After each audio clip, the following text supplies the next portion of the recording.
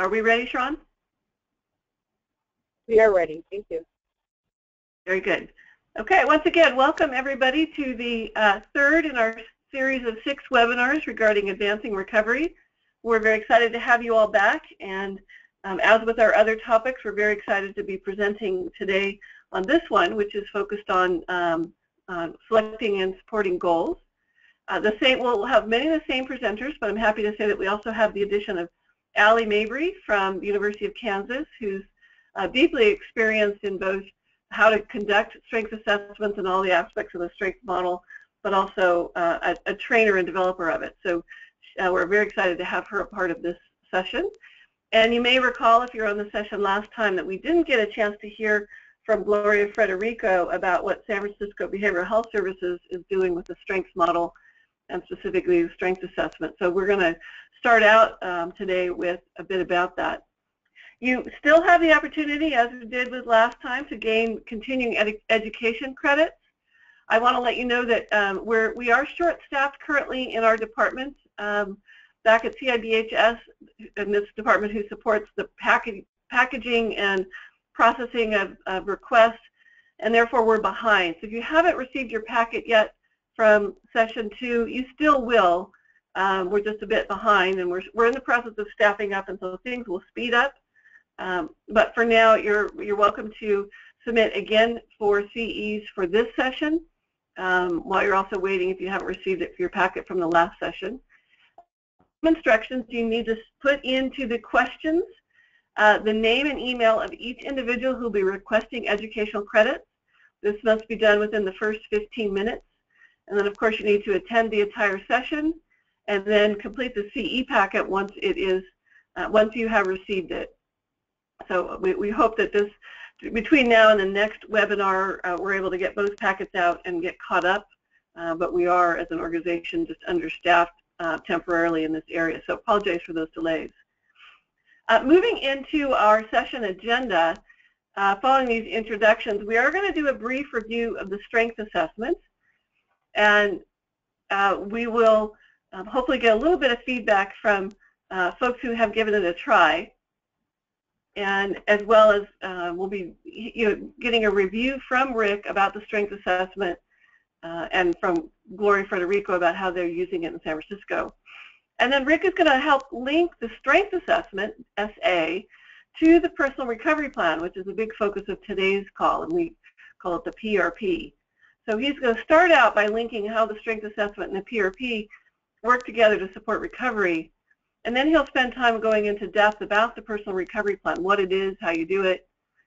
And then he and Allie will team up on talking about why goals are not achieved, what's tricky about goals, and how we can so often see a lack of progress towards them versus what we can do to reverse that and actually gain the progress that we seek. Allie's going to give us quite a bit of just on-the-ground guidance about how do you use the PRP day-to-day, what makes it real and effective day-to-day. So it's going to give us a real operational view of the PRP. And then Rick will give us a good summary, and we'll wrap up and set the stage for next session's agenda. Another reminder about the Strengths Model Practice Orientation Scale, we'll be focusing on item 1 and 3. Last time we did also focus on item 1, so that client-centered goal identification and achievement was part of last session, very central to today's session, as is item number 3, goal planning.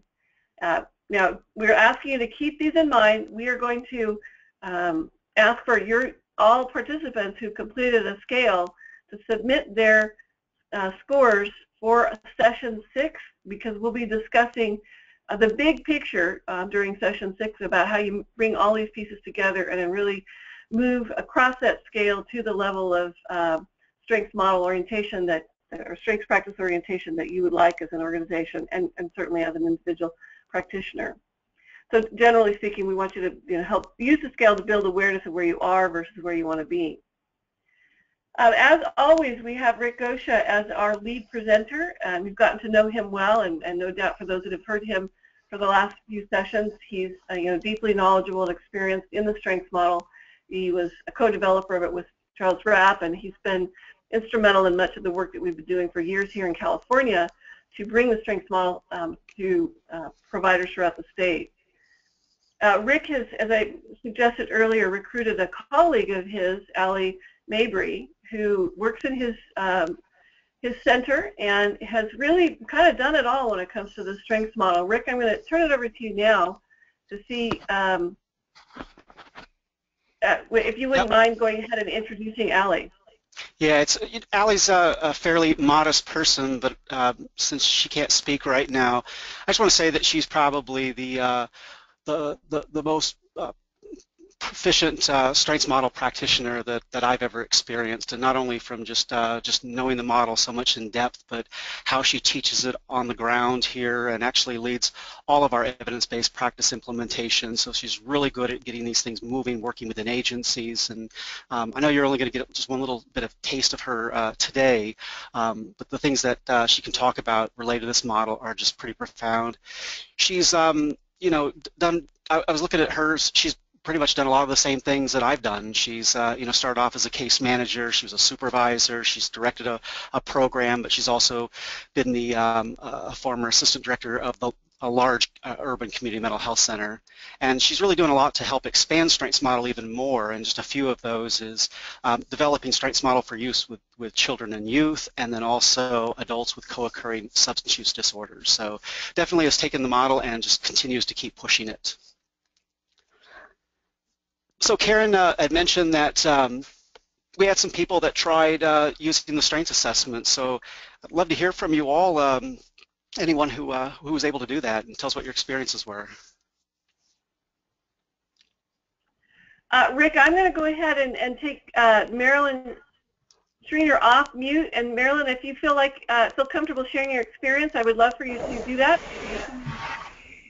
Sure.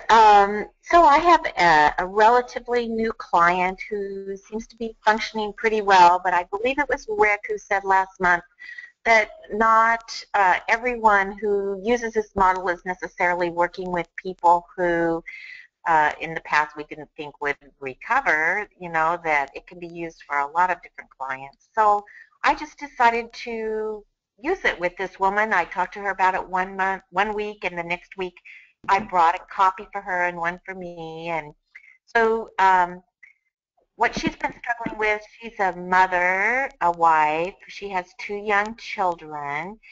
She's had pretty severe depression and postpartum depression in the past. Is doing better now and is kind of looking for the next thing in her life. So she chose to look at employment, that area of the assessment, and it really led to a great discussion about how she felt kind of like a fraud, that even the things that she was able to call strengths or past experience, she was discounting and saying, but I was in this place, and you know, maybe they would have taken anyone to do this work. Maybe it didn't really count. So it was just a really good discussion starter and a great way to break down a barrier. Great to hear it. Hopefully a lot of you are getting a chance to be able to do this. You know, I think there's so many different situations that you can apply this whole thing in. But you know, for me, always, you know, doing the strengths with someone is kind of like sometimes just stepping into the unknown or stepping into attention, and sometimes you can be very pleasantly surprised at what can come out of that. Just open up the dialogue with people, I think, is a good start. Yes, that's exactly what it did. Good. Any other experiences, Karen? Yes, we have Maria Gregg from Momentum. Amanda, you are off mute.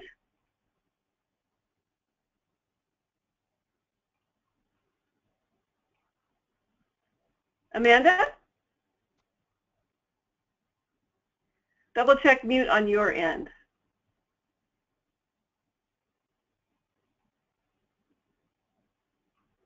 Okay, we're obviously having a little sound trouble there, so let's move on from that. But maybe Amanda and Maria, you can chat in or put into questions your feedback, and we'll be sure to come back to it.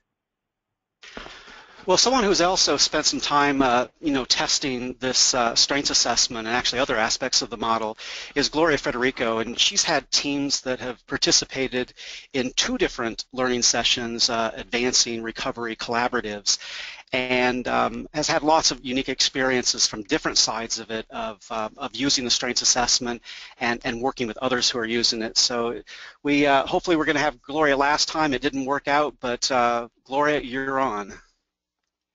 Thank you, Rick. Well, I was really happy today to share some about the experience of San Francisco. It was really in 2011 that San Francisco really decided to make a commitment to better understand the best practices for advancing recovery within our system. And we first started by participating in one of the learning collaboratives, and we had 2 clinics who were participating. At that point, I was the assistant director at OMI Family Center, and I was asked to be the team lead. And what we were tasked with was basically to try to learn some new practices. And OMI Family Center is probably much like many of the clinics where those of you who are listening are working. We're an outpatient clinic. We served about 700 clients. And I would say that we had a really dedicated, hardworking staff. And if you ask them individually, they would say, yeah, of course, we want all of our clients to recover. But what we found is that really we were practicing much as a private practice. Each clinician was helping their clients recover in their own unique way. We weren't really coming together and learning as a team. So what we were really asking was to try something different and to try to learn some new tools, some new practices to further advance this recovery. And so what we did, we didn't dare roll this out to the whole clinic because that would just be really too overwhelming. We first formed a small group, and we made a commitment to meet weekly. And I think this is key, is setting aside the time to really explore what it's like to actually try something new, because for many of us, we've been doing our clinical work, having great success, for many, many years, and now we're asking people to try something new. And in order to really, I think, make staff feel comfortable about taking the time to learn something new, you really have to have the buy-in from upper management. And I have to say we're really lucky that we had the support of all of our executive leaders. So what we did first is that we really first learned the strengths assessment. Each week we would think about how we're going to try it this week. Somebody might try it at intake. Somebody might try it during the time when we're doing our annual treatment plan of care. So the variations were many. And every single time we learned something, sometimes were successes, sometimes were failures, but it was actually the failures that we actually learned something. And meanwhile, while we're testing out the strengths assessment, I was also in a management role at the clinic. I was the assistant director. And I also knew, too, that we have to, rather than us working in our own silo, that we, and me as a manager, had to really think about how can we begin to show or actually express in the clinic that things were a little different here. And so we started some really simple practices. And that was really, the first thing we did was really when I started asking for successes. And these could be client successes, staff successes. We later expanded it to be moments of gratitude that we wanted to express to other team members. And this was very powerful. It sounds really, really simple on the surface, but this was so powerful. And I think what really made it fun, and people always tease me that I'm a bit of a cheerleader, but is to really whoop it up and make it a big deal. And if you're willing to take the risk and try something like this, you're going to see that you're going to change. The energy is going to change in the room. The staff are going to be more engaged. And if you start talking about successes, you're going to find it's going to start appearing in people's paperwork, in their assessments. So you really have to make an effort as a leader to continue to bring the message of recovery and continue to bring it into the dialogue that we have every day at our clinics. Another thing that we did to show that something was different is we began to really work on what is our messaging to our clients? What does our waiting room look like? Is it welcoming? We embarked on a Tree of Hope project, which was really it was a very simple project, but it was one in which we put a tree up in the waiting room, and we had leaves, and we asked each client who came into our client or visitor who came in if they wanted to write down a strength that they felt was really important to them, that helped them build up their own hope. And something about this tree, it really resonated with a lot of people. And it was a very simple statement, but very powerful. We also began to work on how do we actually welcome our clients? How do we make people feel welcome when they first enter into our clinic? Are we thanking people for choosing us, for getting their services here at our clinic? And we really started messaging with our front desk staff is how do we continue to keep that message going, that we're happy people chose us and that we really believe as a team that we can help them move along on their path of recovery. So we were in the collaborative for about 18 months. I would say that we had a lot of great success. Our staff was happier. We found that clients were recovering at a greater rate. And at that point, the system decided, San Francisco being the system, decided, you know what, maybe there's something here. Let's make a commitment as a system to hire a system-wide wellness and recovery coordinator.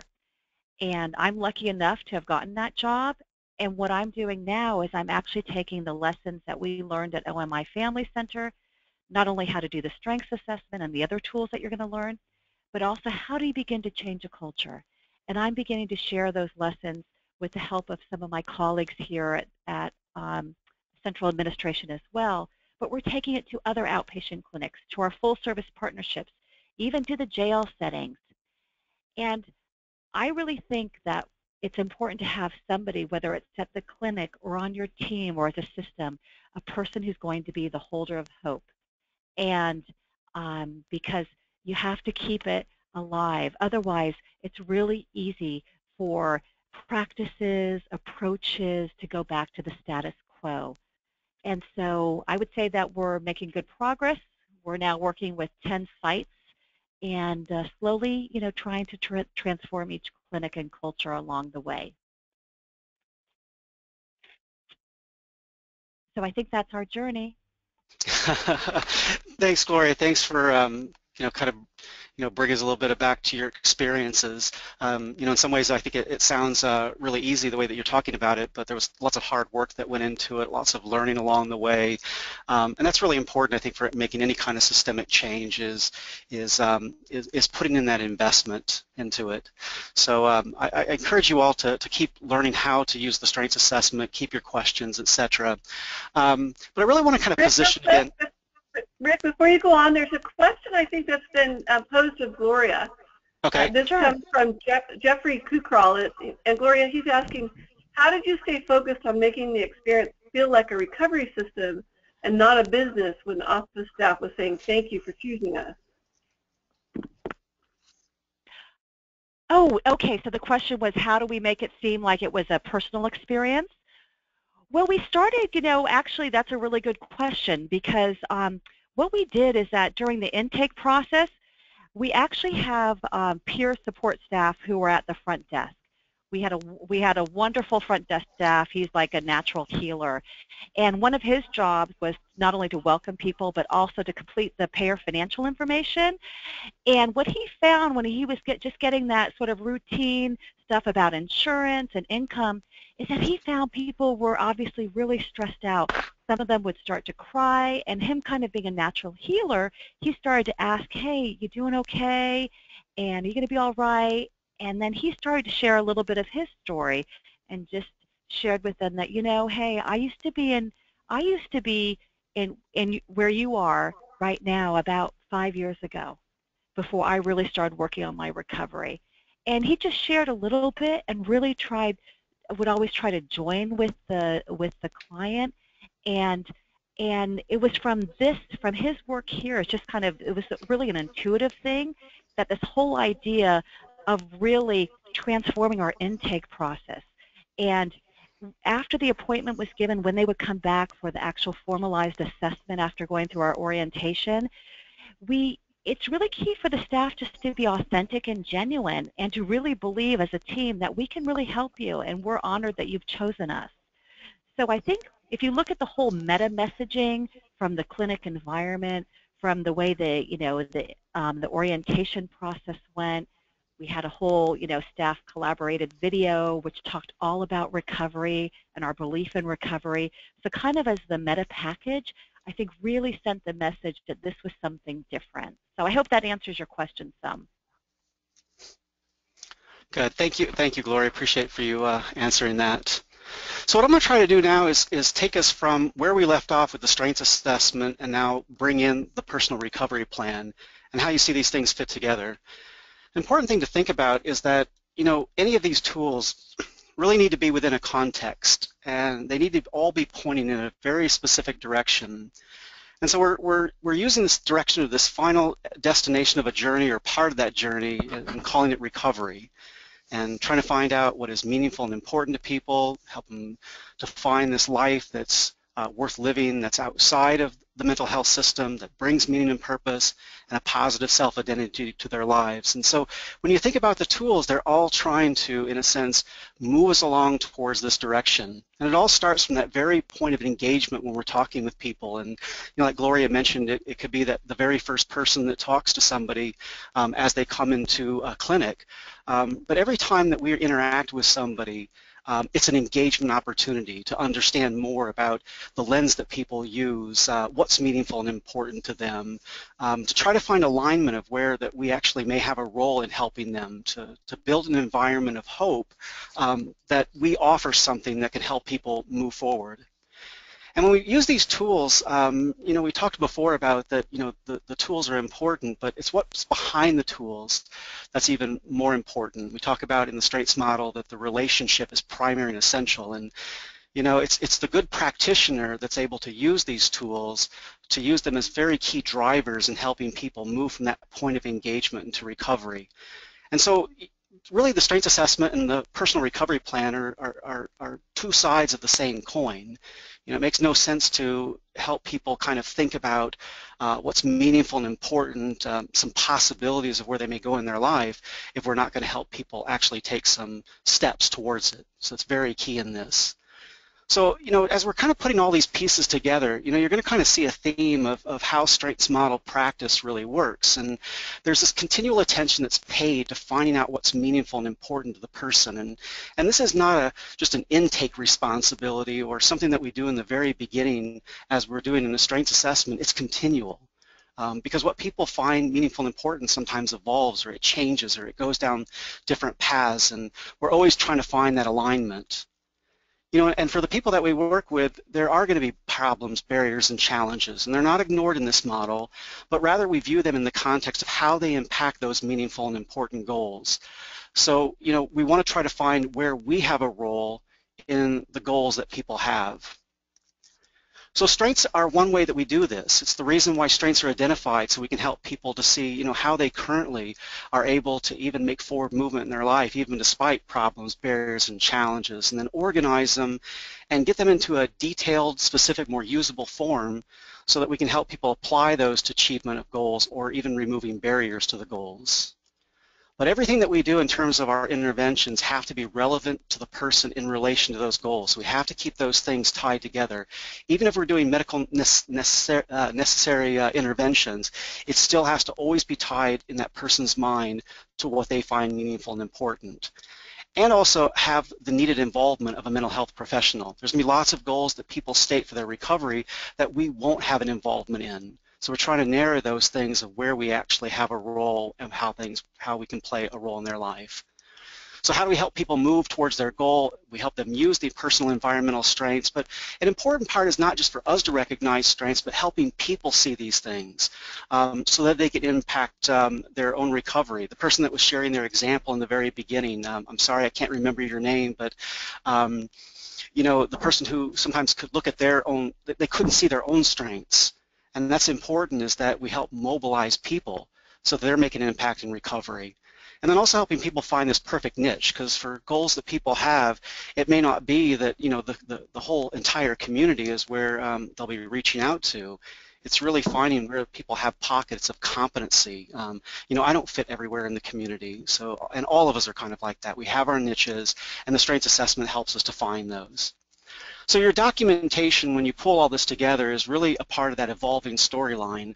And we know that it would be nice if people came in, they told us their goals, we started identifying strengths, we got out a personal plan, we made movement, but that evolving storyline means is that we may go in multiple directions. We may be taking a few steps forward, a few steps back, but always kind of staying in this whole narrative of helping a person be able to navigate their own world, seeing themselves as the person who can recover and helping them take steps.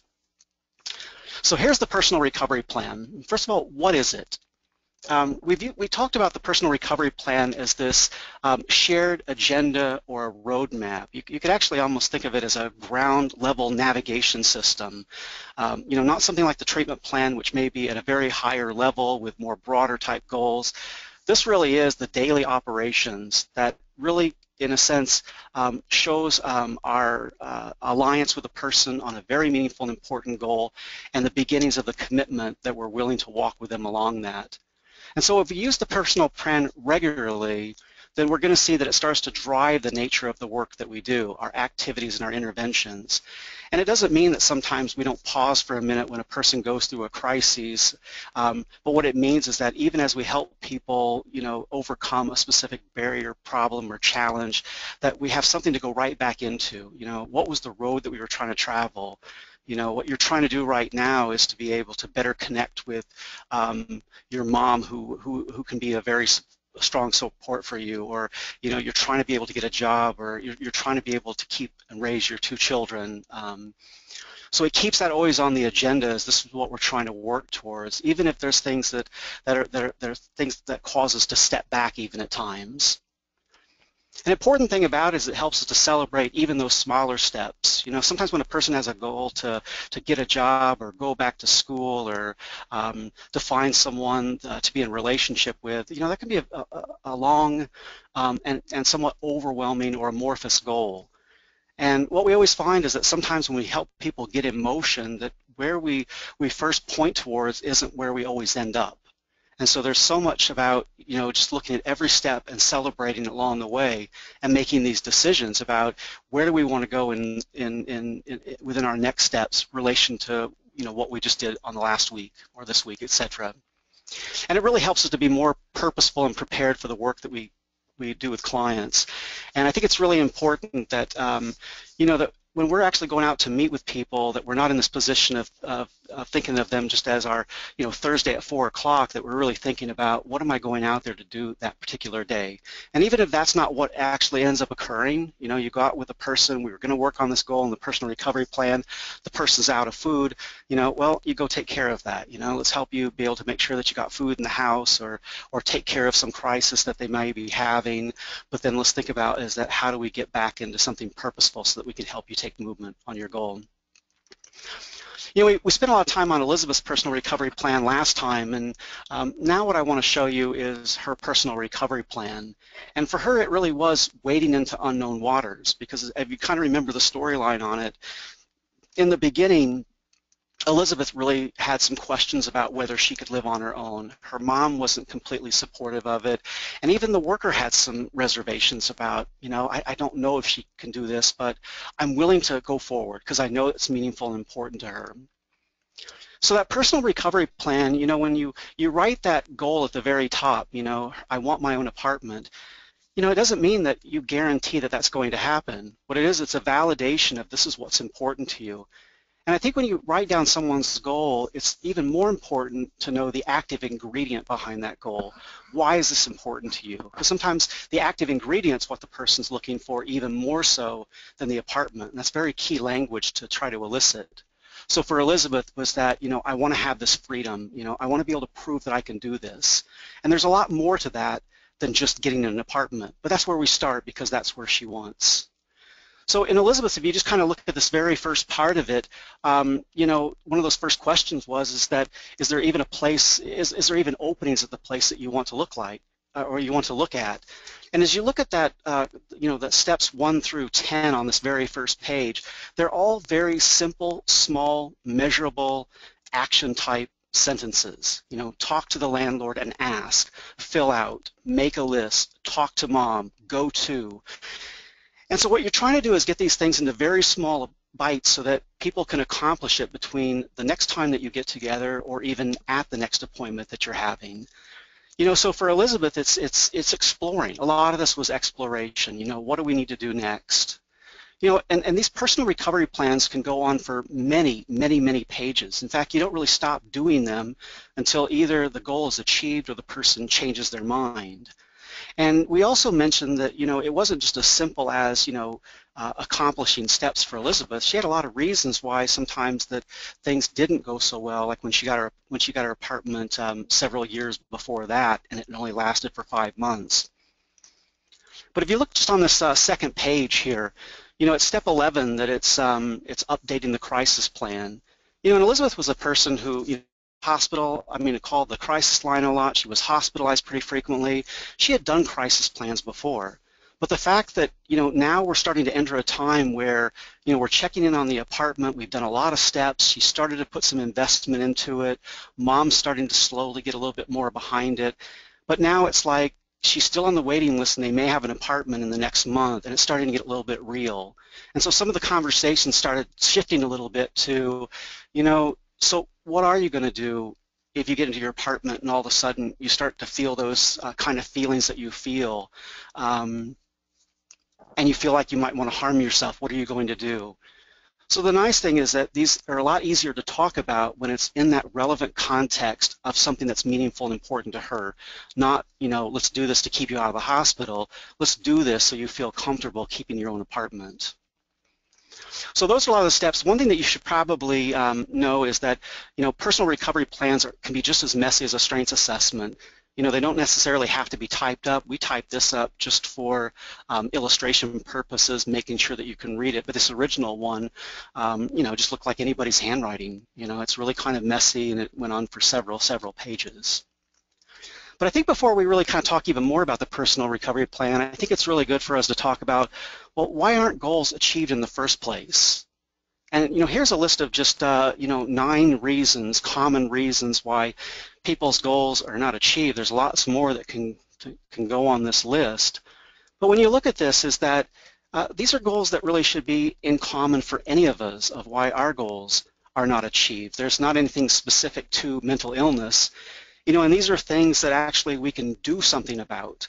We can take some kind of action on. It's not because of illness necessarily. You know, one of those big ones is that it's not the person's goal. And, you know, when we become frustrated that we have something on a treatment plan, you know, even sometimes we have people that will agree to a goal that's not their goal. And then we become frustrated when they're not actually making progress towards it. So how do we make sure that, you know, it's the person's goal? Or if a person changes their mind, you'll see from the personal recovery plan that, you know, it's a lot easier to start finding when people start drifting from that, you know, this goal really, it was really important to me when we first started, but now it's kind of diminished over time. Or as people start to kind of look at the benefits and costs of achieving a goal, you know, it's kind of like even like with us is that, you know, you make those New Year's resolutions that, you know, okay, I'm gonna start exercising, and, you know, and you can think of all the benefits of why you want to do that, and then all of a sudden you get a couple weeks into it and it's like, wow, this is really hard work and it takes time out of my day, it competes with other priorities, and well, maybe the costs don't outweigh the benefits, or maybe they do. You know, or too many goals where people start to kind of become a little bit, you know, oversaturated, you know, so it's, you know, for most clients, for any of us, you know, trying to focus on, you know, 8 to 10 goals isn't always very easy. You know, we start to kind of drift away from those ones that aren't as important or exciting for us, and we stick with the ones that are. But this is important for us to kind of really get down to what are the reasons why the person you are working with is having difficulty with their goal and through their lens. And a lot of times what we do is that in mental health circles is sometimes we use a lot of words that are very unhelpful. And these are probably ones that you've seen before. You know, we get into a team meeting and we start to refer to a client as being non-compliant or unmotivated, low functioning, the goal is unrealistic, or resistance. And, you know, I just want to challenge you to not go to these places. In fact, a lot of teams that we have, they're implementing the model, will actually kind of choose words that they will just decide to ban from their team. And, you know, things like this, like non-compliant. And, We don't really view that in the strengths model that really there's really any non-compliant person. Usually what it is that they're very compliant with their own treatment plan, but not necessarily compliant with the one that's actually written within our charts. And so, trying to think about what are the internal drivers for a person, why they may choose to follow doing something versus wanting to do something else. Having that curiosity about, why doesn't a person want to take a medication? And there's some fruitful discussion that's underneath it that's so much more complex than a simple statement like they're being non-compliant. Or even words like unmotivated. In the model, we actually just refuse to believe that there's anything or there's any such person as an unmotivated person. Unless the person's a corpse or they're in a coma, we're always up to something. It's just the nature of being human. I don't know if you've ever worked with a client before that would spend, like, say, the majority of their time just sitting somewhere in isolation, smoking cigarettes, drinking coffee, not really seem to be involved or invested in themselves or self-care or anything. And we look at that person as maybe an unmotivated client, but the first time that person runs out of cigarettes, they could walk 3 miles barefoot in the snow to get that pack replaced. Well, that's highly goal-directed, motivated behavior. So it's not always a question of motivation. It's a question of what is the nature of that particular goal, why that person has difficulty mustering the energy to be able to do that. So I just want to say that just for any of these words as they're unhelpful, because these are words that really limit our ability to be creative and help people explore possibilities. So I just kind of wanted to put out there because that's very central to deciding, in a sense, which goals we work on and how we, in a sense, go about that. So where do you get this goal that you're going to put on the personal recovery plan?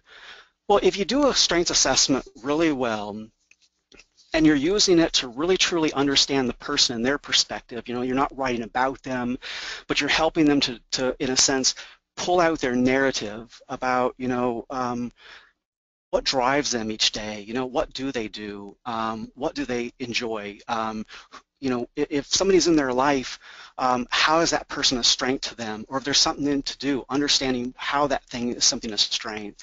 And what do they desire and aspire to? Or, maybe even what did you desire and aspire to before you got very ill? So if you look at that, strengths assessment and you look at that middle column, that's the aspirations column of the strengths assessment. And usually what we do is that, after getting a lot of work on that, we can pull those down and really find out, where the person wants to start first.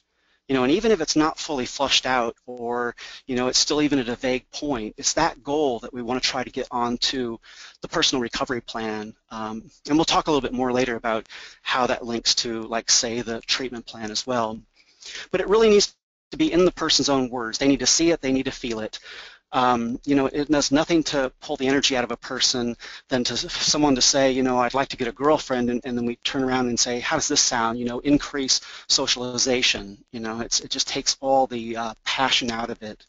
And we want it to specify it as precisely as that person understands it. If a person says they want a job, but there's multiple reasons of why a person would want a job, and we really want to pull out that active ingredient. Why is this important to you? Well, I want to get a job because I want to be able to buy a motorcycle. And it's not debated, but rather accepted and further explored. And if we get time, we may not do it actually in this session, but I do want to talk, or we may even do it through some question and answer at some point. But this really takes any type of goal, even goals that sometimes we feel may be unrealistic or delusional. At this point, we're not debating the goal, but we're accepting it and exploring it, and we'll come back to that. So here's some examples just of some recovery-oriented goals. And it's a recovery-oriented goal is that when the person says it and they see it, there's some energy, some excitement that you can see a little bit shift in their eyes. It lights up. I want to keep my son because he's my purpose for living. I want to get my own place where I can cook meals and have a pet for company. Want a job working with animals. Want friends so we can hang out together. But these goals here just in isolation does not mean that we have a role into it. So it's important, that we first of all, we don't even have to start with medical necessity, but let's just start with, what moves you and what brings meaning and purpose to your life. And then we can kind of make some decisions after that. With a lot of us, we may need to pair recovery-oriented goals with statements of medical necessity. And this is not to deny that, on either end. It's not to say that, that a person's passionate goal, can't have medical necessity on it, or that something of medical necessity can have some passion behind it. Because there always has to be that answer to that statement is that, well, what role do we have in it? When you think about goals that are going to end up going on a treatment plan, it's good sometimes to see that kind of pairing. So you can take that one where about the person and their son. I want to be able to better manage symptoms of depression so I can care for my son. I want to be free of drugs and alcohol so I have more money to afford my own place to live, et cetera, et cetera. It's pairing those things together. But most importantly, we do a good job sometimes of bringing out things like, symptoms and, get clean and sober. But we don't always necessarily do a good job of capturing the passion of why a person would want to do the hard work of doing those things. So not only do we have to understand if we have a role in a person's goal, but we also have to understand the pace. Is a person ready to make movement on a particular goal? Because just a person is passionate about something and vocalizes it does not mean that it's time to go. A lot of you are familiar with the stages of change, and that was kind of come out of an addiction model, but it applies to a lot of things, where that pre-contemplation is, a person doesn't really have any reasons to make a change, or that contemplation, which is characterized by ambivalence, and you could use a scale. It's like I have some reasons why I might want to do something. There's also reasons why I don't want to take a step in a certain direction. Going all the way up to action, going up to sustaining movement towards a goal. And, we don't really want to use relapse so much with goal attainment, but reevaluation, I think, is a very good word, because no matter what goal we're doing, even our personal lives, we at times reevaluate. Is this really what I want to do? Is it worth still putting the energy into it? Does it conflict with other things in my life that I value, etc.? But it's important to think about this because, a person may have I don't know if you've ever worked with someone who said, I want to work.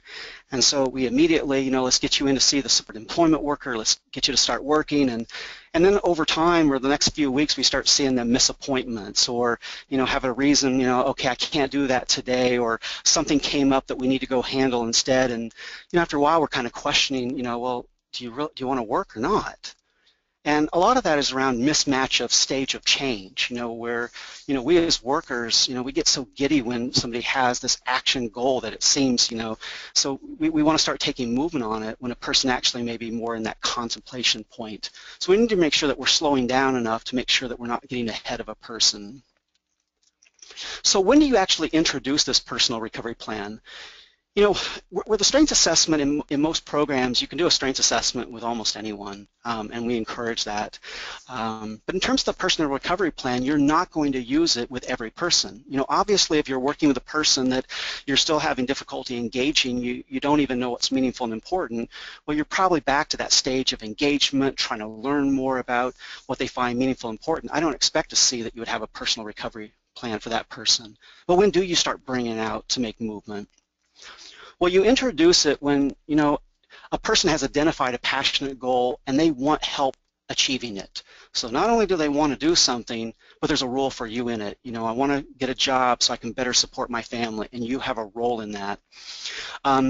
Or even if it's not this huge passionate goal, but it's a goal that would be more likely achieved if it was broken down into smaller steps. Sometimes they can be a little bit more vague. I want to meet someone who I could go out and do things with. Well, that's a pretty overwhelming goal for a lot of us. So now the feeling is that, where do we start? Can we just break this down into some small steps just to get movement? But you can even use the personal recovery plan to begin to explore, like when you've got a person that's in that contemplation stage or very unclear about what they want. I just don't want to feel the way I'm feeling now. I just want to be happy. I just want to do something. It's fine to go ahead and lead off with those, and then you can refine them more over time. So there's some critical components to what's going to be on this personal recovery plan in terms of the content. Obviously it always has to have that goal. It has to be relevant to the person. But also it has to have a statement of that active ingredient. I think that's just completely critical. I want to prove I can do something. I want people to accept me. I'm tired of feeling lonely. These are good statements to have out. And then those small measurable steps that can be accomplished either at the next meeting with the person or during that next meeting. So the goal you're going to see here in a little bit is that you just want movement. So let me just give you a quick example of this. This is a personal recovery plan on a different person. Once again, it's typed up only for the readability of it. But, in some instances is that you only need one step or two steps to get movement. And that's a lot of times where it starts. So for this particular person who has this goal where they want to better control the voices in their head so that they feel comfortable going out in public. And you can even make this as much specific as you want to, define what's going out in public mean to you. Well, for starters, it's like I don't even feel comfortable going to the grocery store, so you can even refine that more. But really you want the person to define this, staying with them, keeping aligned. The main thing is that ingredient. I just want to feel and be a part of things. It doesn't make any sense for a person to, to meet a goal of, hey, I can go to the grocery store and back, but they still don't really feel a part of things. So understanding that is just as important as the goal. But here's where, just a few steps were kind of put out on this. Let's just update the strength assessment and just see what you've done in the past to help with voices. Maybe we can spend some time identifying triggers. When do you seem to feel worse hearing voices versus other times? And so, you got some comments on there, etc. But then this is the next time that they're getting together, and what you're seeing here is that you're adding to it. So some of those things like taking the group, step 3, taking the strength assessment to group supervision, it now has a date accomplished on it. You've added a few things. So for example, number 5 actually comes out of something that's very relevant to the person. So not only do they feel alone, they feel more voices are bad when they're alone or they feel stressed, but if you saw this person's strengths assessment, you would also see that they like animals. And so it's really nice when you're starting to look for these niches. And so that kind of led to this. Another thing is that this person on their strengths assessment, they also knew how to use a computer. So that was something that they wanted to look at, look into this voice hearer support group. Yoga and meditation is something that the person was interested in, and it doesn't matter if sometimes, this person, goes down a path of yoga and meditation and says, what, I tried that and I don't like it. It's really more important that there's movement than there's really anything else. And that's why always as these things are wading into the unknown, letting the storyline evolve. So on that, when I think about just movement, you're just going to keep seeing that. Every time it goes together, there's movement. And that's how you know that whether you're on the right goal or you're really kind of aligning with shared decision-making with the person on the direction to go. When I think about things that disable people in mental health programs, sometimes it's not even the symptoms. Sometimes it's the fact of inertia. When you've got a person that's kind of just given up or they've kind of resigned over to the mental health system. For me, it's like if we can get people in motion, that's a very powerful thing, not letting people just kind of sit in their own thoughts for long periods of time, stressing about everything in the past, and how can we get movement? And not only just, any movement, but movement where people feel support, they feel like that what they're branching off is to something where they feel confidence or some competence, or that they're at least getting enough support for you to be able to venture out and try a step. So that's what keeps happening. These can continuously go on and on, once again, until that goal is either accomplished or the person changes their minds. And so every time that a goal is accomplished, this question is that where do you want to go from here? So we're going to do shared decision-making in the next webinar that we do, but it really is every time is that time of shared decision-making. It's like, so you found out from the landlord that you could get a small dog and it's going to be a $100 pet deposit. What do you want to do with that? I know you say you like big dogs, but is it worth it to maybe pursue a dog under 20 pounds? Do you want help exploring options of how you might be able to pay that pet deposit, et cetera, et cetera, et cetera. So one thing that you're probably having some questions on is then how does this PRP link with the treatment plan? There's all kinds of ways that you could look at this, but I always see this treatment plan as this overarching type of roadmap that's kind of giving you an idea of where you're going. And sometimes a treatment plan goal can be a goal that's, it may take over a course of a year or even a couple years to accomplish. Like a person who says, I wanted to get a job, or I want to get a degree, or I want to get into a relationship, or I want to get clean and sober from drugs and alcohol. I want to be able to really know how to be able to self-manage anxiety. I mean, no matter what it is, the treatment plan kind of points you in a direction. But this personal recovery plan is something that is not necessarily, written for the chart. It's not, when I think about the personal recovery plan, the treatment plan, I think it is being kind of primarily written for our funding sources and even internally within the program. Primarily. It doesn't mean that a client, can't enjoy what's on their treatment plan. I mean, hopefully they would look at it and say, yeah, that's my goal. But the personal recovery plan really is that tool that's on the ground with them that's really for the client. The client owns it. It's their goal. It's their steps. But it's an agenda that allows you to kind of stay focused in is that where are they going and where do they want your support, etc. And, if barriers or problems occur along the way, then how do we go about that? It's, now that we found out that you're not going to be able to get an apartment at this place for whatever reason, what do you want to do? Do we want to do some advocacy type stuff? Do we want to look at a different apartment? Do we want, there's a range of options, but keeping the person in control of this is your goal in your life, and how can I support you to be able to do that? So let me just stop here real quick and just ask, there's a lot of stuff just really quick, but I just want to see if any of you have any specific questions that are arising after talking about this particular tool. Yeah, Rick, I'm going to read one that came in from Sherry Abbasi from MHA-OC. Hang on, I just had it in front of me. She was asking about treatment plan goals, and she said, let's see.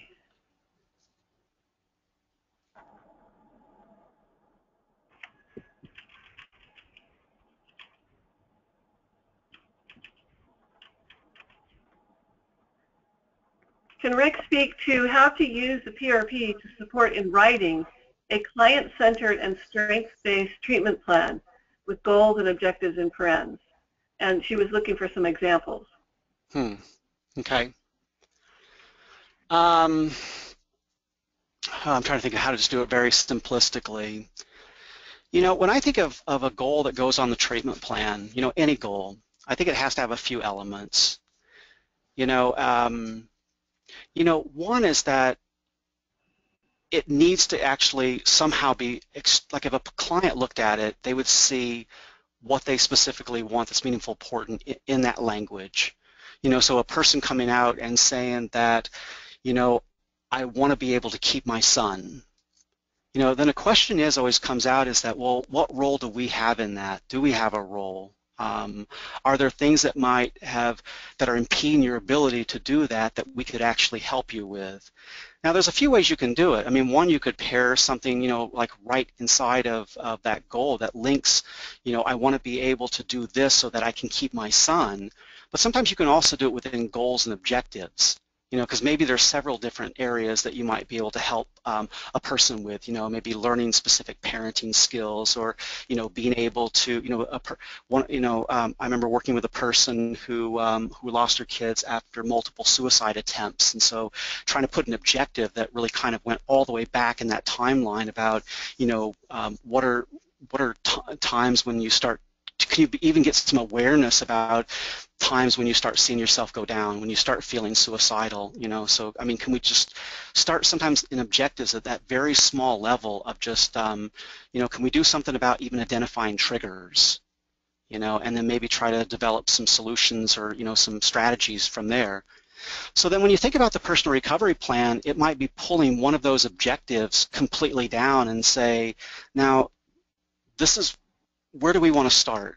What is something that we want to do today, or maybe between now and the next time that we get together, that we can do, so that it's not like this overwhelming thing like, gosh, you've got to master everything within this next month. Where do we start? Sometimes there's going to be lots of goals that we don't even really kind of know exactly where we're going to start. So sometimes it's just admitting to a person that, I don't know where this is going to go, but I'm willing to walk alongside you. And really that's what that personal recovery plan is to help them to do that. I don't know if that helps, but I might be able to write out some other examples, between now and the next time we get together. Okay, we're going to have to work on some of those examples. We had a similar question, a related question from Tom Orrock, and he asked, if you recognize that clients make goals but are stuck in a pattern of not achieving them, do you ever review them or adjust them to allow for greater success? Yeah. It's, I worked with one person that, just was constantly kind of switching a goal of, where that they wanted to live. And, after kind of, switching like about 4 different times, then, finally, keeping all those personal recovery plans together, but I think sometimes that's a conversational piece is that, I don't know if I'm really helping you all that much. It seems like we've done some work here and, I know it seems very difficult for you to think about, this decision that you're making and maybe trying to get underneath some of that stuff. But sometimes just the evidence of putting it out there, if you're doing that right with the person, it's just kind of pointing to that, that, trying to find what is it? Is there fear behind it? Is it that, the person, well, you sometimes even, I'll just give an example, another one where, I had a person that had a goal of employment and I was all excited about it and we tried to help this person get into different things. It was one of those examples of where it seemed like she was sabotaging everything. And then we kind of, sat down and she starts crying. I asked her what was wrong and she said, I really don't want to work. And I was like, oh, Carol, why didn't you tell me? And she just said, I thought it was something that was important to you. So sometimes by using that personal recovery plan, it's just that, we can stop back and just, boy, I really didn't see that and I'm sorry. Do we need to refine this? And, where do you want to go?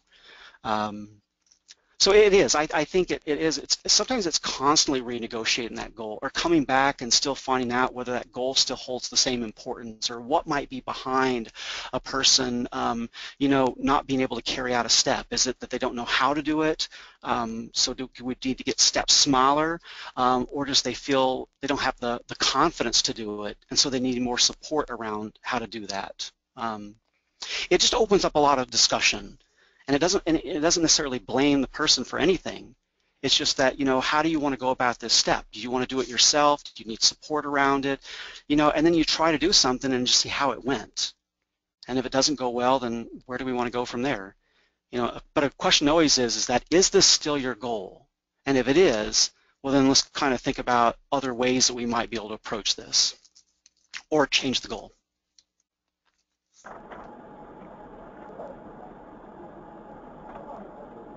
Okay, I know we have to move on, but I did want to share a part of a multi-level question from Michael Listman, and he's asking quite a few questions, but one of them is how do you select which clients to use the strengths model and the pieces of the strengths model? Well, I always think, in any program that I've done, it's been everyone. And that's how we do it within the teams that we implement. We've got about well over half now of all case management teams in Kansas who are doing the model. And of course, we track outcomes and movement all through this. And we never encourage to self-select, but rather it's like you do it with everyone. You do that approach. Now, you learn sometimes by learning with just a few people. And that's a way of, just gathering your skills. And sometimes it's even, when I say starting to use a strengths assessment or even a personal recovery plan, start with somebody who you have a great relationship, somebody has a goal, somebody that has some passion about moving forward, and use that to start learning the tool. But ultimately, you want to be in that place where it's like, everybody's at a different stage of recovery, and these tools can work. But you have to really think about when do you introduce it? When is the context right? Do we have the right relationship with that person? But we don't give up on it. So even if you're not using the tools, you're still using the model because you're still in that whole constant curious about, why does this person sit constantly and smoke cigarettes? You know, not that not that it's just about stopping cigarettes. It's just that, but why have they given up? You know, why do they seem to not be invested in anything about moving their life beyond this mental health system? And by becoming curious and willing to invest, eventually we will start opening some of those doors. So I'm going to move on quick to Allie, because Allie's going to give even some more practical examples. And you know, in the last webinars, we always operated through an actual case example. And so that's what Allie's going to do, is just take you about how this tool was used and use an actual example. So Allie, you're up. Hi, thanks, Rick. So I just quickly want to run through how the personal recovery plan was used between a worker and this person named Mike here in Kansas. Unlike many of the clients who first come into the mental health system, Mike came in to case management services with many resources already. And the worker really does a nice job of capturing everything that he already has on his strengths assessment, which we'll look at in just a minute. However, she's pretty immediately challenged with trying to help determine a direction for their work together. And she could easily make the mistake of assuming he's much further along in the recovery process because of what he already has. So he has a job already, he has a car, he has a place to live, he has a few friends, and he has a cat that he's very fond of. He alludes to feeling somewhat depressed, but really isn't comfortable initially with talking with her in any depth about that. But as the relationship with Mike and her progresses over a few sessions, he finally discloses that he feels very alone and isolated, and that he constantly hears negative messages about himself. And the messages are primarily related to being a bad father. He's kind of lost track and contact with his son, who lives in another state, that he's a bad son to his mother, who also lives in another state, because he's not near her to take care of her. Even though he's had 36 jobs over the course of his life, he constantly thinks about that he's lost as many jobs as he's had as many jobs. And just the constant feeling that things are never going to get better for him. He spent a lot of time worrying about how he was going to lose everything that he has, and he feels as though it could all just come crashing down on him at any moment. It's a pretty high risk for suicide, and the worker is anxious to find something that they can work toward together in order to help. So fast forward to today. Mike has lost 25 pounds. He got his knee replaced, found a girlfriend who he met in a cooking class, and they take walks together every day. The two of them plan to visit his son in Washington State this summer, and he's still working part-time, but his hours have increased, which he really likes. He absolutely fell in love with the concept of personal medicine, which I think Rick has already presented on. But he now views simple things like playing his guitar, taking care of his cat, and traveling around with his new girlfriend as his own unique strategies or ways of combating the negative things that he still occasionally hears about himself. So here's a nice messy strengths assessment, which I don't know if any of you can see, but again, the worker just did an incredible job in this situation of really capturing very unique things about Mike and a lot of what he already has, like I said, and what's working well for him. You can't really see, but he's also identified many, many aspirations in that middle column of things that he wants to work on. So she kept going back to the strengths assessment and those first initial appointments with him and kept developing the relationship. And like I said, he identified many things he wanted, such as getting a new apartment, saving money, filing for bankruptcy, going back to church. But as they talked about it, he basically said those were things that he could do without her help. And so that kind of goes again back to the point Rick was making earlier, that just because somebody identifies something that they want to work on, it doesn't always mean that there's a role for a mental health worker to jump in there and get involved. And I see workers make that mistake a lot, and sometimes what ends up happening then is when we're always leading with a solution, people very quickly become dependent upon us to provide solutions in most of the situations in their life. So it kind of sets the worker up for that. So back to Mike. Once he finally disclosed the intensity of the negative messages that he hears, the worker offered that she could help him explore different ways of addressing the messages. He was initially hesitant, said he'd already tried everything he could think of, but he kind of reluctantly agreed to give it a try. So she introduces the personal recovery plan and explains that it might be helpful to track what helps combat the negative messages. And so they talk about it for a bit, and then together they come up with a goal. And the goal is to find enough positive things about myself and my life to keep going. And I want to be able to love myself. So this is a good example of using a personal recovery plan for exploratory or introspective purposes versus using one to achieve something that's really more tangible, like searching for a job or locating a place to live.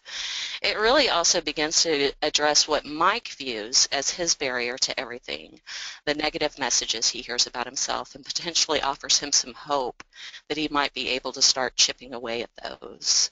And I think that's a nice, again, illustration of the worker really understanding Mike's worldview and what he sees as barriers, things getting in the way for him to make forward movement. So once they were able to articulate the goal, the worker asked Mike if he'd be willing to try just 2 things before they met again. And you can see on the personal plan what those 2 things were. So she offered a mood log worksheet that he could use during the week to simply track times when he feels positive or negative. And then when he identifies that he's having negative thoughts, just to simply write down what he was thinking at the time. And so right off the bat, 2 steps, that's all she asked him to do. He was agreeable to doing it. And I think it's important to note that, I'm sorry, I'm jumping too far ahead. Let me back up for a minute. So quickly, just if you'll take a look at the remaining steps. So she goes back in to the next appointment and asks again, would you be willing just to go through the list of negative messages, check the facts, and write possible reframes? So when you've identified what the negative message is, let's assess what the actual facts are around, are you really a bad father? You know, you've kept contact with your son. Do you want to increase contact with your son? So helping him start to think about rewriting his narrative when it comes to that. And then using affirmations that she and he created during an appointment, putting those around his apartment. And then the step is simply to learn one mindfulness strategy.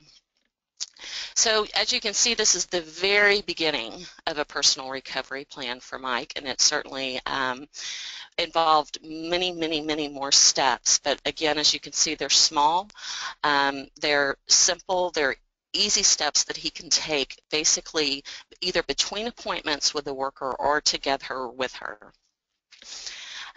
So Mike had also indicated to the worker that he was feeling really overwhelmed by many health problems. So he has a bad knee, he's overweight, problems with cholesterol, and a very poor diet.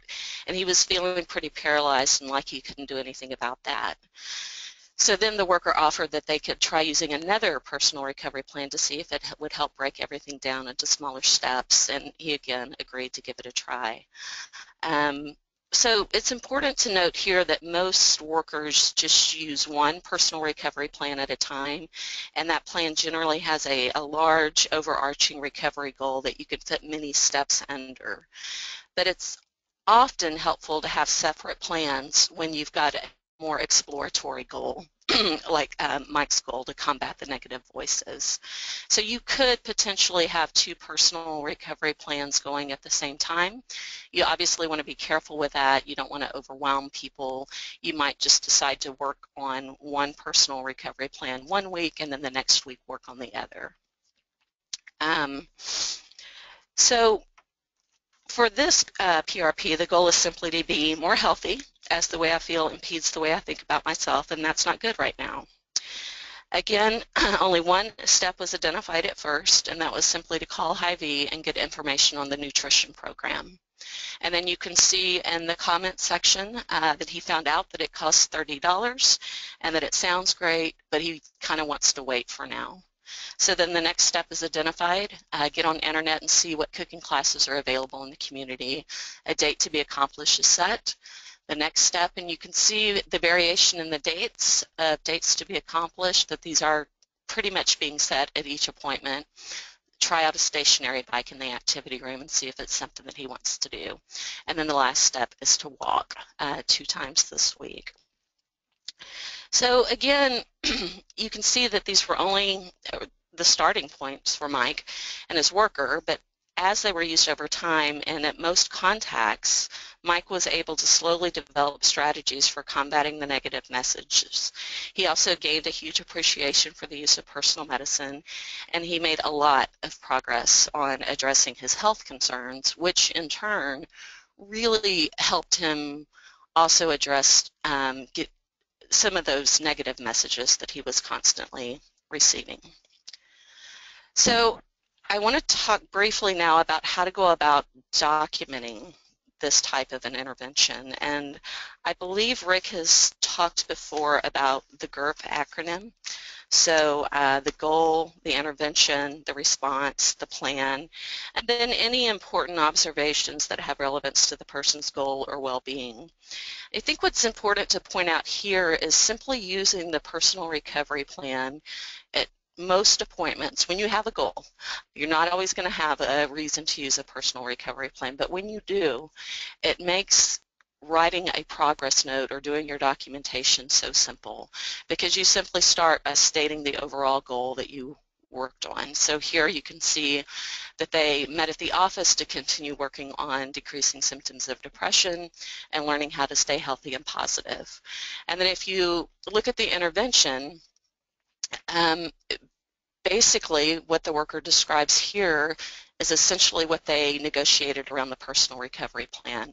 Of course, they're doing some assessing around client safety, making sure he's not suicidal, but then moves right into talking about introducing a mood log and also starting to address the health goal. So a brief response, how the client responded to the intervention, and then the plan is simply what are the next steps on the personal recovery plan. Again, that's why you want to keep the steps kind of small, and you want to make sure that the person feels pretty confident that they'll be able to achieve them before your next contact with the person. So what's needed to make the PRP work? Again, Rick talked about they work best when you're working with a client who has a passionate goal, or at least a goal where it would benefit to have it broken down into smaller steps. It's really important to be able to listen and engage where the person is in their stage of change related to the goal.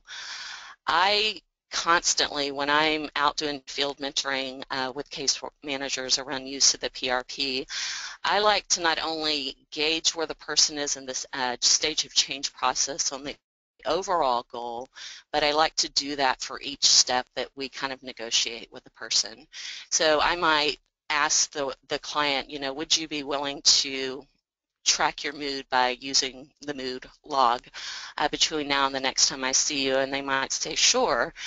And then I might say, you know, on a scale of 1 to 10, how confident are you that you'll be able to do that, you know, on a pretty regular basis before I see you again? And really, if they're anywhere below an 8, I tend to sit back down and say, maybe that step is just too big, and maybe we need to break it down even further. So paying attention to where people are in the stage process is critically important. If the steps are too big, if they're too broad, if they're ongoing, if it's the same step over and over and over, the client and the worker are going to become very frustrated with using the tool. A lot of patience is absolutely required when using this tool, and it's important to remember it's an iterative, continual process, and Rick mentioned that earlier, the importance of revisiting the goal often, making sure it's still relevant, making sure it's still meaningful, making sure it's still something somebody wants to do. Sometimes as people make progress on that overarching goal, it opens up other opportunities or other ideas they have. Or sometimes people just change their mind. I find when using the PRP with people who have been maintained in services for years, that when you have a goal and you start working with them on the PRP, sometimes the reaction is, oh, you're really going to be checking in with me, a lot about this goal, and I wasn't really serious, so we need to kind of break it down even further. So all you need is a step to get to the next appointment. We're just looking for tiny, tiny movement. Rick's moving me on quick, so I'm moving. Supervisor's role is critical when using the PRP. I think for me, probably the most important thing I want to say to you if you're going to encourage staff to start using this tool, it looks so simple. It's like a basic to-do list, and I see more staff struggle with this one tool than I do anything else. So I'd really encourage you, if you're going to test it, to, again, pick one person on somebody's caseload who has a goal. They're kind of enthusiastic and ready to get moving on it, and to really provide a lot of support and feedback to the worker around using that tool. It's important that workers kind of learn how to use the tool correctly and a high level of quality before you push them to really start widely using the tool with a lot of people on their caseload. Field mentoring really is the best method that I've found anyway for helping the workers kind of build their skills around using the PRP, but group supervision can also be very helpful, basically to come in and strategize for next steps on a PRP or how to hit on a meaningful goal. I also find it helpful if somebody has a PRP going with a person, if they're going to come in and present a strengths assessment, bring the PRP into group supervision too. A lot of the supervisors here in Kansas will give feedback on the spot during group supervision about the PRP.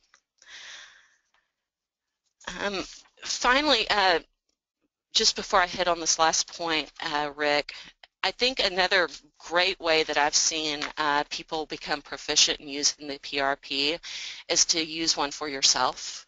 I've done plenty for myself. Rick has tons going on himself all the time. But with workers, sometimes I'll ask them, do you want to learn how to use this tool? They'll either say yes, they'll say no.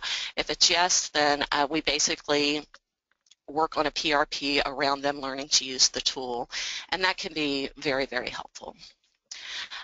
So why do you want to use this tool, or why should you even consider using this tool? So if you have a lot of people that you're working with who set goals but are having difficulty achieving them, this is a great tool for that. You feel like sessions with clients are more reactive versus purposeful, so you're just kind of showing up, kind of planning in the moment with people. You want to get more aligned with clients in their recovery journey, and to make your role more supportive and more clear. I hear from clients all the time that they love this tool because it keeps their workers on track. It reminds their workers of what's important to them and kind of what they've agreed to help them with. And finally, if you find yourself questioning if you really are making a difference in the lives of the people you serve, this is a living, breathing document that you're seeing week after week after week. And generally, once people hit their stride with using this tool and clients find it helpful, you're going to quickly be able to see the amount of progress that people are making. Thanks, Allie. Appreciate you kind of walking all that through with us.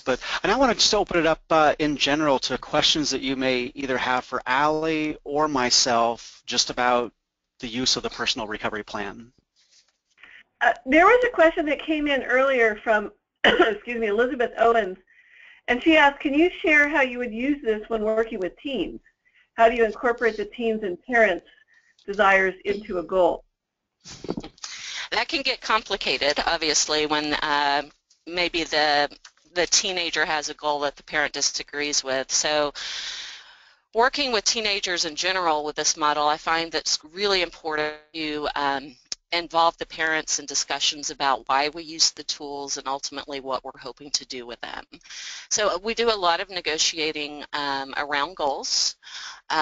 We do a lot of, if the worker feels strongly that this is a goal that's safe for the teenager to go after, we might do a lot of discussion with the parent around what would it take for you to feel comfortable for us just to start taking some tiny steps toward this goal. Teenagers love it, especially when they are starting to make progress on something that a parent wants to see them making progress on, because it's written on a piece of paper and they can kind of show it to the parents. But honestly, working with teens using this tool and even the strengths assessment, it's a different approach. It's a more nuanced approach. You have to think of more developmental strategies, basically.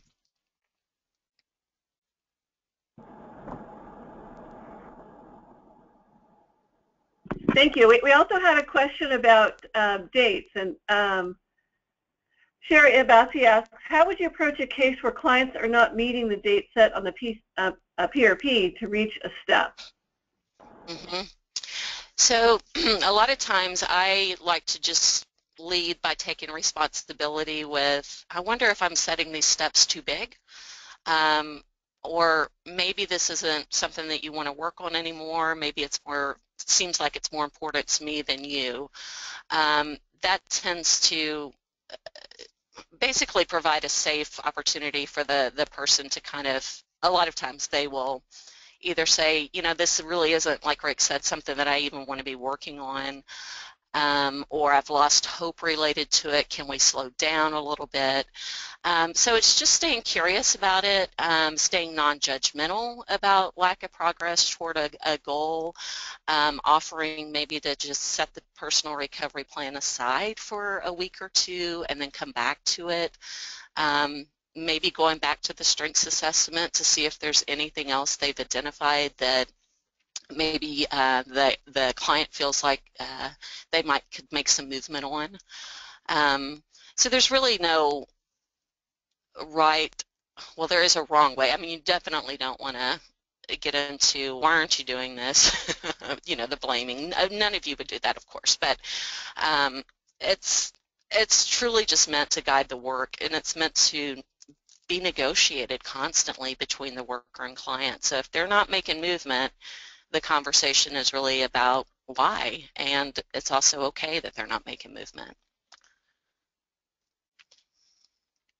Excellent. Rick, anything you might add to that, or to other questions that have come in? No, I can't think of it. Okay. So we don't have any more questions at this time. One of the things I did mean to mention at the beginning of this session is the questions that we didn't have time to answer in session number 2. Rick did prepare some written responses, and you should have received those by now. I think you'll find them very helpful as it relates to some great questions about how to use strengths assessments, and he was able to go into some pretty good elaboration. I wonder at this point if there's any more questions about the treatment plan. Sherry Abbasi, I'll take you off mute real quick in case you might want to ask any more questions about that. No, I think we're good. Thank you. Excellent. Very good. Okay, so since I'm not seeing any more questions coming in, let's go ahead and move on.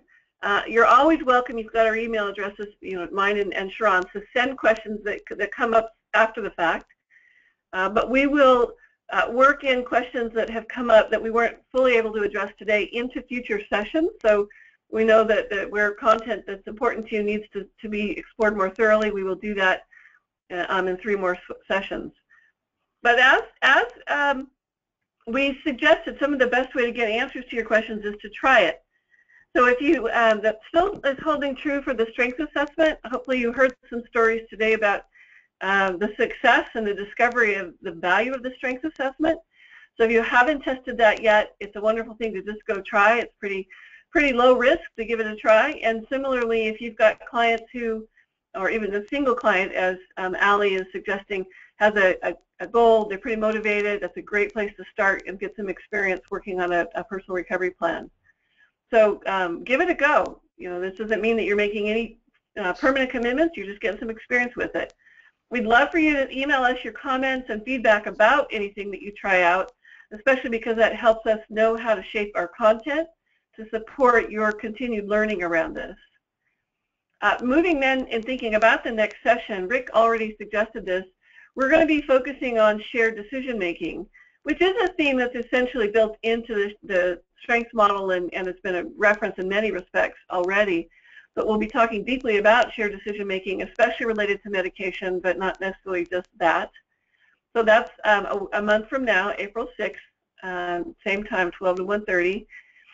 We'll be really focusing, as you look farther down the line in session 5, at achieving goals and advancing recovery. So trying to bring the big picture together in session 5 around individual progress and how do you deal when things are getting stuck and it just gets tricky, because we know that there's a lot to be learned about all the nuances of having success with the strengths model and helping clients make progress and have the lives of their choosing. And then finally, session 6, we're really going to be looking at the big picture, as well as thinking about how does this big picture support folks and your system designed to support folks to actually ultimately leave the system. No longer need the supports of the system, but have achieved enough independence that they can have supported recovery in their communities. So that's where we're headed. If there are any particular questions or areas in which you'd like more information that you've heard about, please let us know. One particular question I do want to point out that folks asked last time was related to a Spanish strength assessment, and we have shared the version that came out of Kansas. In Rick's response to the question about the Spanish assessment, we have experience in California that it is very regional. Those of you that are seeking the Spanish assessment probably know full well that one translation from one area isn't necessarily going to be the best for your area. So you've got a starting point with the strength assessment from Kansas in Spanish, but do anticipate that you'll want to review it and change out some of the languaging so it's more regional and appropriate for you. And on that note, Rick or Ali, Gloria, any final thoughts from you all?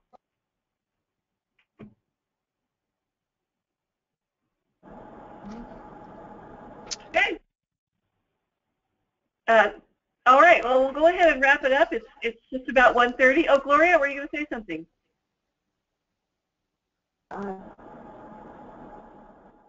No, nothing from me.